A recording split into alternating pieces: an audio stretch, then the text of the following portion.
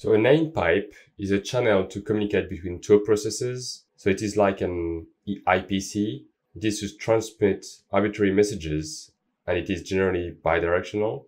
So usually when you have an IPC channel, the endpoint 1 can send data to the endpoint 2.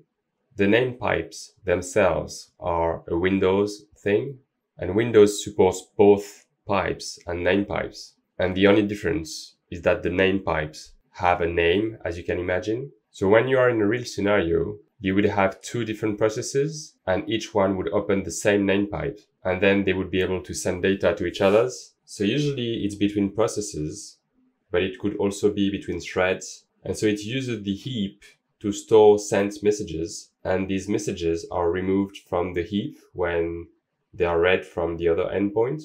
And so when we create name pipes, when the client and the server open the two sides of the name pipes, the kernel is going to allocate structures in the kernel to deal with it. But what is important for our Feng Shui is that when they are going to actually send data on the name pipe, the kernel is going to store this data on the non-page pool, and that's the message that we send over the name pipes that we're interested in. So the writes that we do that are going to be allocated, and it's easy to control their allocation, and they're free because we can read from the other endpoint to free it, and we can just not read to make it remain in memory.